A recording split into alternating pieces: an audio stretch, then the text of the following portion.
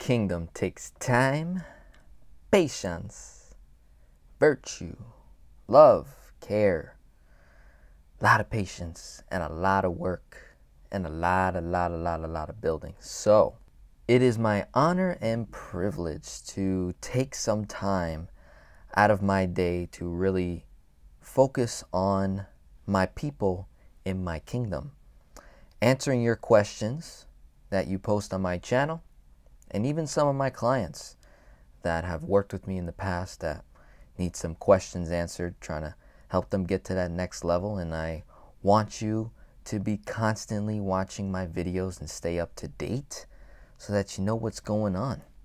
All right? If you just watch my videos on velocity banking, infinite banking, and kingdom authority, I'm telling you, it's going to put you in the right direction. I am here for you, not against you. With that being said, my name is Denzel Rodriguez, your finance geek, and I've got a question from Magda Allen. Hey Denzel, you mentioned that we shouldn't take the whole HELOC amount at once, but rather chunks. What are chunks? Is there a certain percentage we should keep it under?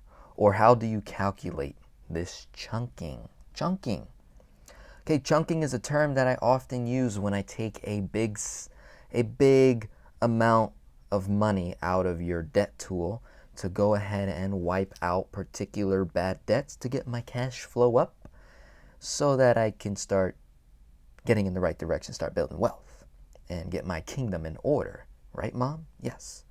So, first part of the question. Yes, we should not be taking out the whole amount. A lot of my adults constantly think in the mindset of borrowing from Peter to pay Paul.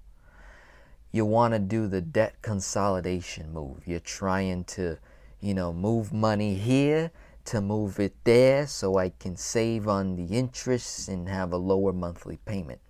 I got to get you to stop thinking that way.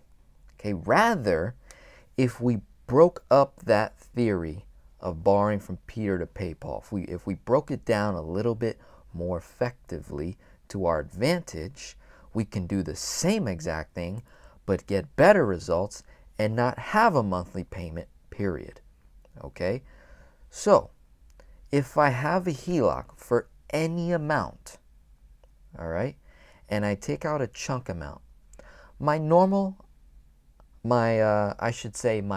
highest chunk amount is going to be 66%, or 2/3 of the credit limit.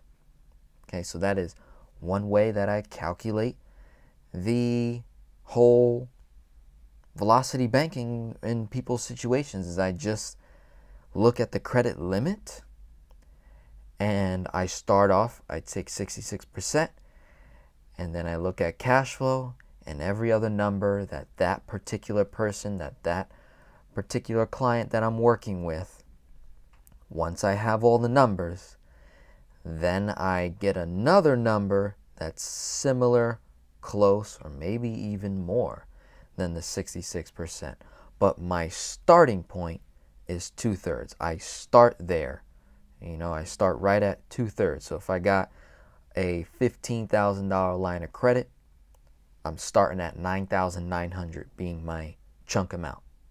Now, I know people watching this video who are not my clients are like, oh my God, I just figured it out. I know exactly what to do. I'm gonna, get my $50,000 HELOC and chunk 66% just like Denzel said. And you are probably gonna put yourself in a major bind. You know why? Because that person probably only makes $4 or $5K a month. And here they are trying to chunk 30 grand. What are they doing? Borrowing from Peter to pay Paul. They totally disregarded the whole video. They were just looking for that one piece, right? And I don't mean to call you out, Magda, but I hope that's not the way you're thinking. Oh, if I can just get the calculation, then I can go and do my thing. And you might put yourself in a bad situation, okay?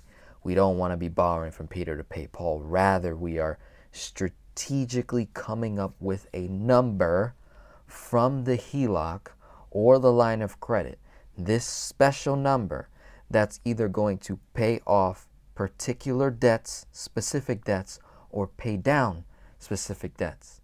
And the idea is once I make that chunk, I want to get a cash flow gain, an interest savings, and then I want to have the ability to have all my income go into that HELOC to satisfy that month's payment, to keep living my life, have all my money go in principal back to the line of credit.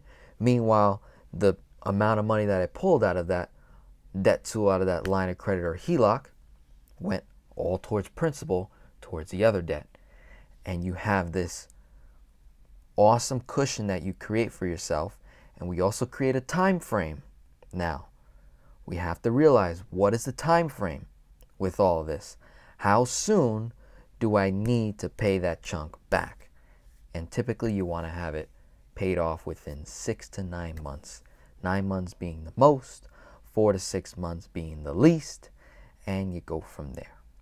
I hope that helps, Magda. If you are considering joining my coaching program, whether it be one-on-one or maybe even my Velocity Banking Masterclass, if you want to work with me and get all of this in line, create a financial blueprint that's going to help you become completely debt-free, establish the kingdom, create those tax-free assets, start investing in real estate, building a business, building a legacy that will last forever, visit my website. Check out the links in the description below. I will guide you. I will have links in the description below to help you get where you need to get to. My name is Denzel. Hope you have a wonderful day. God bless.